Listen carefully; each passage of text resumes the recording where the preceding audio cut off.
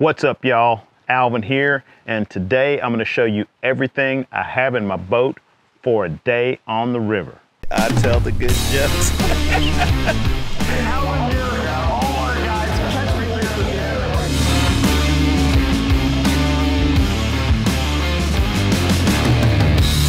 So I did an entire video about the boat. So if you want to know more about the boat, check that out. It is a Hog Island SW16. It's a 16-foot roto-molded skiff. It's powered by a 60-horse Tohatsu 4-stroke engine with the jet pump on it. So it's a 60/40 jet. Like I said, if you want to know more about the boat, check out the other video.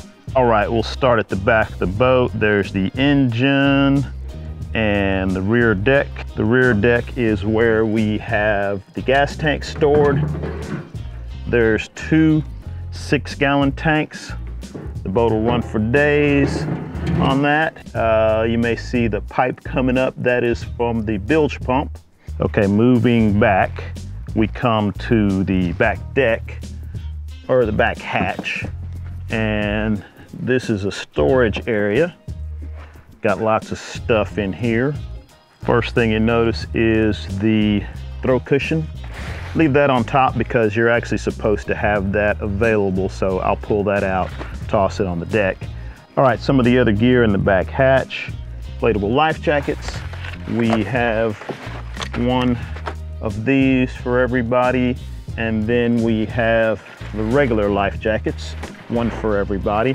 So by law, you have to have the life jackets, one for everybody on the boat. Mine is actually over near my seat. We'll wear the inflatables when we're running the boat.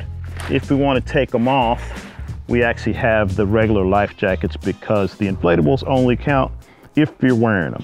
All right, so here's the battery compartment. There's a switch on that for the bilge pump. Turn it on, turn it off, or put it on auto. Next to that, it's a Yeti hopper. There's no drinks in there. That's actually a toolbox. Gotta have your tools. Other stuff back here, kill switch, key with a little floaty in case you drop the key, grease for the jet pump, and first aid kit. And that's it for the back deck. Okay, so moving forward, first thing you'll notice is my leaning bar. This is what I use to hang on to when I'm running the boat. Then attached to the leaning bar is a Yeti jug mount. We've got the 1-gallon jug here. It's also a great spot to store flies on the magnetic lid. Around the outside of the jug holder, I've got this little pouch system. This is actually off of a Yeti bucket. It fits perfectly around the outside of the leaning bar. So in there, we just got various stuff you want to have handy. Hand sanitizer, sunscreen. This is my horn. You have to have a noise-making device in the boat as well. This is sort of like a mini foghorn. That thing's great, much louder than a whistle. A pair of pliers. Those just kind of live in there. These are not my pliers I use every day, but keep them in there so no matter what happens, I know we got some pliers. Then on this side, got a Gerber Defender with Gerber Freehander clippers attached to it.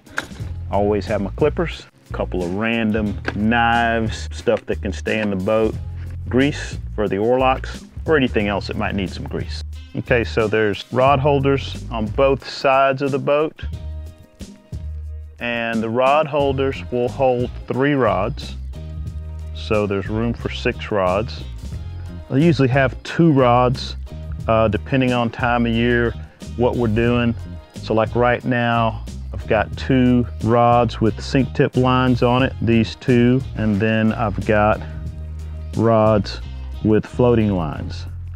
Depending on time of year, I may have 2 rods with sinking lines, 2 rods with floating lines. I may have 4 rods with floating lines, different weights, just whatever it takes. Changes from season to season.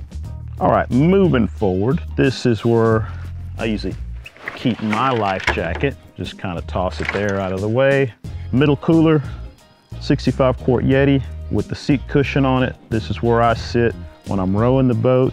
This is also where my clients or my buddies, my wife, my kids, whoever is riding in the boat, that is the seat when we're running upriver. On the sides of the cooler, I've got Yeti cup holders, hold my coffee in the morning, my cold beverages later in the day.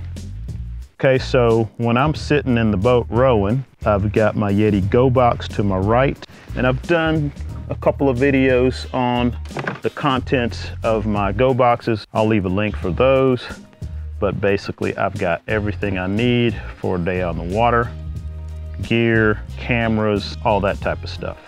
On the left, like I said, I usually have my life jacket there, just kind of store it there for easy access, and my net. So this is a pretty cool net. Just got this one recently from the guys at O-Pros, and this is a carbon fiber handle, aluminum hoop, and a rubber bag. This one is another super durable, hopefully unbreakable net. I have had several of the unbreakable nets, and they have all broken. But I got high hopes for this O-Pros net. It's the beefiest one I've had yet. Okay, moving forward, there's a little storage compartment right behind the cooler, right in front of the cooler, depending on how you're looking at it. And that is where I keep my fire extinguisher, some miscellaneous stuff, you know, maybe another bottle of sunscreen, and my trash bag. So we can pick up trash when we're on the river, or if we just need a trash bag for stuff during the day. All right, moving forward, you will see the front seat, swivel seat. I like this one, it's nice, especially if I got somebody who doesn't want to stand up and fish all day. Sometimes during the summer, when I need extra storage capacity for cold drinks, or replace this seat with either a 35 quart or 45 quart Yeti cooler with the seat cushion. That gives me much more room for drinks, food, whatnot type of stuff. All right, the only other thing I usually have in the boat is my rope. Got a carabiner on the front of that. The rope clips onto the front of the boat so I can tie it off, but I like to have a clip on it so that when we start fishing, I can unclip it, take it, and get it out of the way so that it doesn't tangle on my front angler's fly line. All right, so that's about it. I like to try to keep it simple, you know, just the bare essentials. Don't need to overload the boat. Anyway, if you like the video, give it a thumbs up. If you haven't, please subscribe to the channel. You know, that really does help me out. I'll see you in the next one. And in the meantime, good luck on the water.